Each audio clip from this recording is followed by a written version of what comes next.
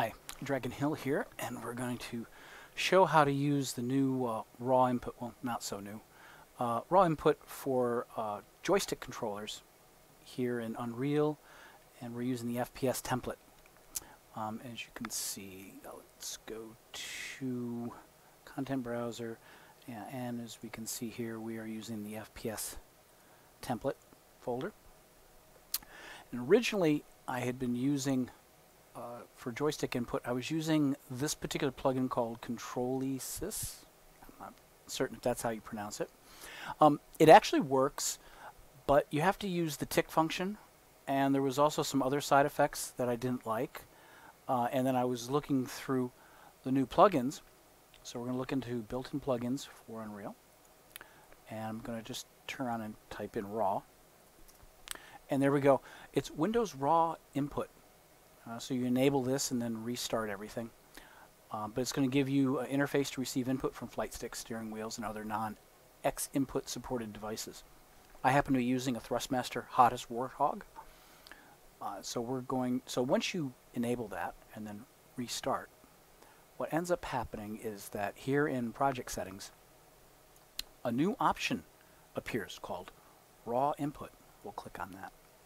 And with raw input, what ends up happening is this device configurations will be set to 0. You'll just hit the plus sign. So if I hit a plus sign now, you'll see we'll get another array of options for another joystick. I'm going to turn around and get rid of this. We don't want this, so we'll delete that. And in this particular setup, the original directions I had seen was for the Thrustmaster steering wheel, and they actually put in the IDs, which would be you started out with 0x, and then the number, the ID would be, for this particular was like 044F, and then that was the vendor ID, and then there's the product ID. I found that to be somewhat problematic or not needed, so don't bother. Why? Because I believe here under Register Default Device, click on that, and that'll take care of it. The downside is that this profile will be assigned to whatever input device it first detects. I'm assuming, and so this allows us to more precisely set up what the properties for the axis and buttons are. So by default, we get 8 different axis properties, and we also get up to 19, well, actually 20 button properties. So we're going to just use the default here. 1. Let's click on 1. Come on, open up. By default, they'll be all these are enabled. Number 1 is set to axis 2, so obviously there's a reason why I didn't start with 0, and I'll explain that in a moment. So if I open up 0, 0 is set to axis 1, number 1 is set to axis 2, you get the idea. And by default, again, everything's enabled. Inverted is not, and actually gamepad stick is not. I clicked on that. Let's go, we'll actually go to number 7. This should, yeah, you'll hear. Here's number 7. I haven't touched this. And this is by default. Inverted is not ticked. Gamepad stick is not ticked. Offset is 0.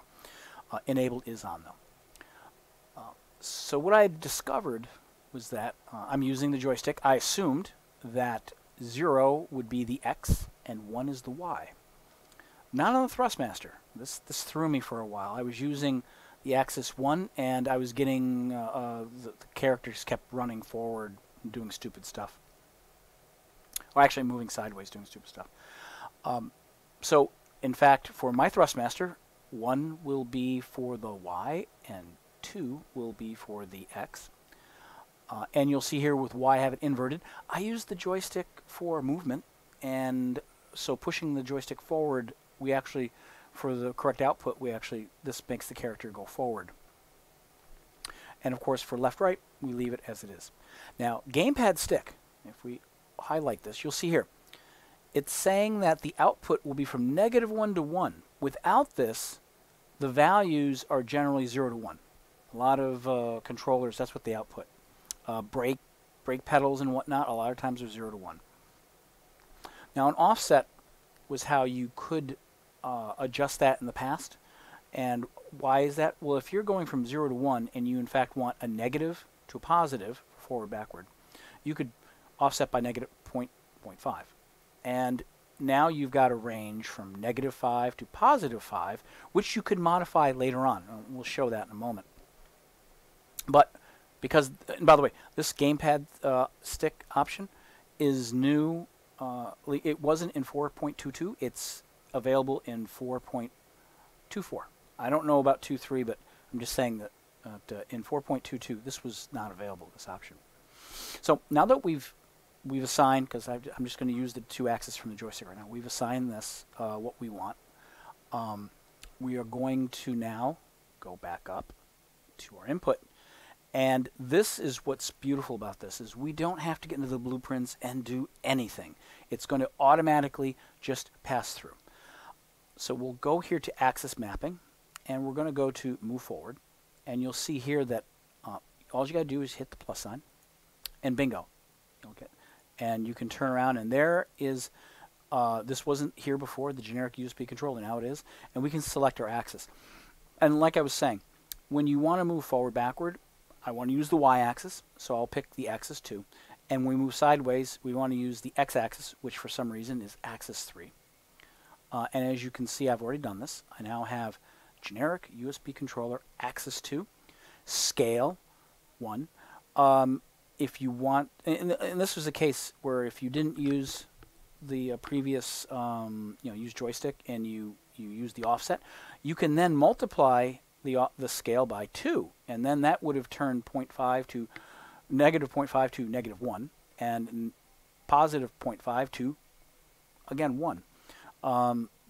The way the current move forward, the down button, when you press this gives a -1, and then the up button, and you can see why the scale. This is what they did. So when someone presses the down button, we are going to set our move forward to a -1, so we'll move backwards. And then again, when you press up, we'll do a +1 and move forward. We also, the W key, same thing, W key, and the S is -1. So there we have it. And also, we didn't have to invert. We could have, instead of inverting the Y, we could have put a -1 if we wanted, and we've gotten the same effect. I just decide not to do that. I just assume use the invert option. So here we have it. We have our move forward. We have our move right. And that's it. We're done. We can now just go hit File, Save All. And then we're going to hit Play. And sure enough, this is a Dragon Hill game, so things are a little bit different. I can change my team if I want. Different classes, dragon, the dogman, whatever else. Get the idea. We're going to stick with the dragon. And we'll hit play. And we're going to jump in. And sure enough, I move the joystick forward, and I start. There we go. See? And it's proportional, too. Nice and slow. I can move super fast. Slow, move super fast, and then, of course, sideways. Start going sideways, slow, and then fast. So there we go. We got a full joystick direction. And yeah, I did set up the blueprint so you kind of move sideways and backwards together. I also set the fire button. Well, we'll get back to that in a moment. So here we go. We'll hit fire. And boom! There we go. See, and that's him shooting his fireball. Just for anybody who's wondering, I'm having some problems with this. If you get too close, I see. I'm inside the special effect, and I'm not seeing it. And sometimes it misfires for some reason. It might be a replication issue. So we're going to stand here and Alt-Tab over to the other, change team, and hit play. And I want to show that we actually fixed a error. The Control-E Sys was having a problem where if I shot, or with one character, both characters would fire. Now that I have tied this into the correct input system, here I am in 2 separate windows, and the controls are properly, isolated. When I'm with this guy, he's doing his thing. I switch back over to this guy, and sure, they're all separate. Everyone's working just fine. Cool. And I also want to get back to the fire. Just for anybody who's wondering, go back to project settings, and sure enough, back up to action mapping. Fire, we turned around and added generic USB controller button 1, and then that automatically handles any firing of your character.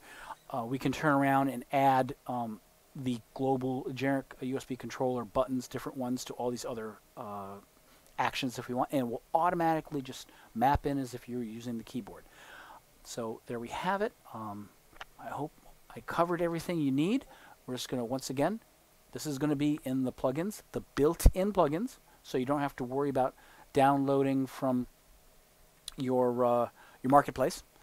And like I said, just raw. You can type in raw, and there we go. Yeah, and that's it. Anyway, thanks for watching.